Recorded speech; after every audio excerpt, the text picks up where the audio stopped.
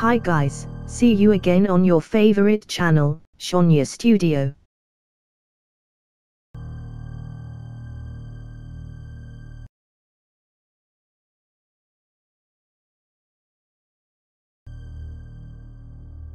For years ago, until now, vampires or Dracula are depicted as immortal human figures who survive by drinking human or animal blood. Vampire stories are found in popular fiction novels or films on television and the big screen. One of them is the film Twilight. But in reality, humans who like to drink blood actually exist even though they are not vampires. One of them is a mother of 2 children named Julia Caples.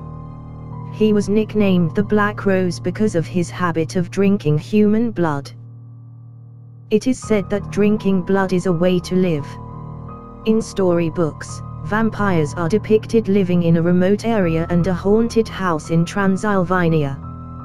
Well, Julia actually lives in a suburban area in Pennsylvania, United States. In a month, he drank half a gallon of blood or 1.89 liters.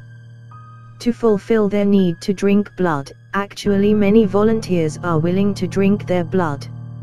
Volunteers would give their hands or necks to be bitten by a vampire and then sucked up their blood. However, Julia, who is now 50 years old, only drinks her fiancé's blood. Some have compared the sensation of drinking blood to a burst of sexual energy. Well, Julia claims her lust for blood after she was kidnapped and hunted by vampire hunters. It happened during the 3 decades he joined the underworld community.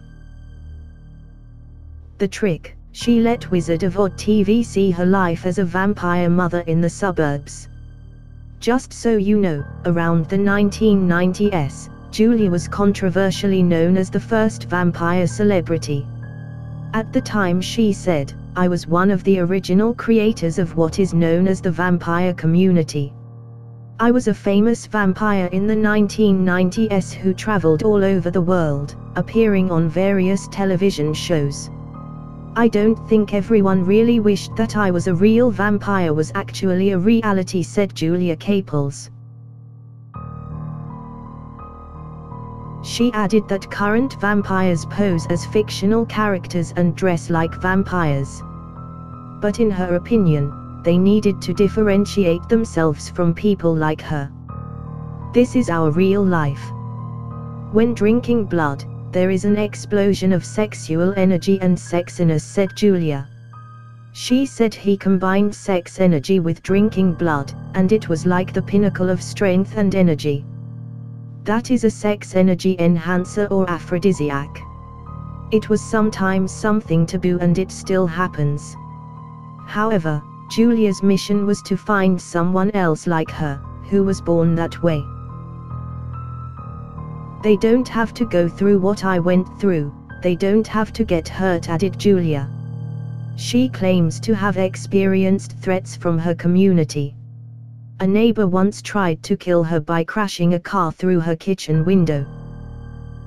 As a result, she ran out of town and even lost her job. She was fired from work many times because they could find information about the vampire Julia via the internet.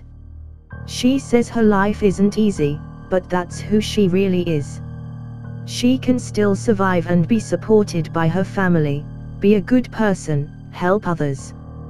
Don't be stuck with that label, because the vampire community is a label. Like many other people out there who can offer something positive as well as negative, concluded Julia Caples.